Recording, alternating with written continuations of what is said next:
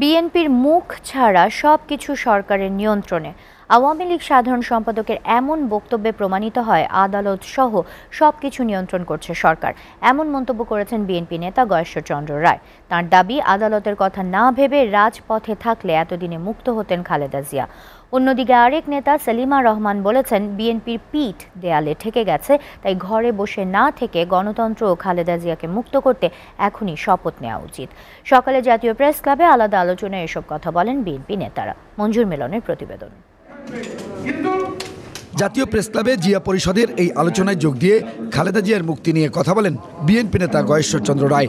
নিজ দলের সমালোচনার পাশাপাশি আওয়ামী লীগ সাধারণ সম্পাদকের বক্তব্যেরও জবাব দেন তিনি।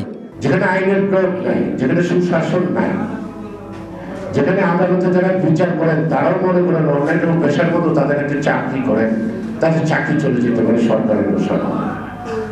আমাদের প্রমাণ হয়েছে।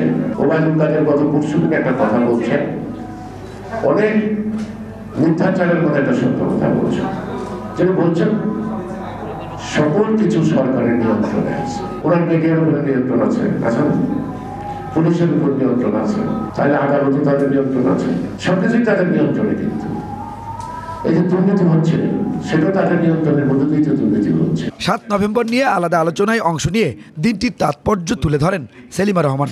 7 নভেম্বর থেকে শিক্ষা নিয়ে গণতন্ত্র পুনরুদ্ধারে নেতাকর্মীদের নিরলস কাজ করার আহ্বান জানান তিনি। দাবি করেন, সরকার দেশ ও জনগণের স্বার্থ না দেখে যারা ক্ষমতায় টিকিয়ে রেখেছে তাদেরকেই খুশি করতে ব্যস্ত। নিত্যপণ্যের বাজার নিয়ন্ত্রণ করতে না পারায় জনজীবনে নাভিশ্বাস, তাই এখনই ঐক্যবদ্ধ প্রতিরোধ গড়ে তুলতে হবে বলেও মন্তব্য করেন সেলিমা রহমান। আজকে কিন্তু আমাদের আর ঘরে বসে থাকলে চলবে না। আমাদের পিঠ দেওয়ালে ঠেকে গেছে, এদেশের জনগণের পিঠ দেওয়ালে ঠেকে গেছে। কাজেই আমাদের চিন্তা করতে হবে, আজকে আমাদেরকে অগ্নিঝরা শপথ নিতে হবে। আপনারা যারা আছেন, আপনারা প্রত্যেকেই মনে একটাই চিন্তা, একটাই কথা, আবার বোধহয় বাংলাদেশকে গ্রাস করতে চলেছে। সেই থেকে কিন্তু আমাদেরকে জনগণকে মুক্ত করতে হবে। আর তাদেরকে মুক্ত করতে হলে আজকে সর্বপ্রথম আমাদের যে কাজটা হবে সেটা হলো দেশনেত্রী বেগম খালেদা জিয়াকে মুক্ত করা। দেশের মানুষের মৌলিক অধিকার ফিরিয়ে আনতে মতভেদ ভুলে সবাইকে এক কাতারে আসারও আহ্বান জানান বিএনপি নেতারা। মঞ্জুর মিলন, SATV, ঢাকা।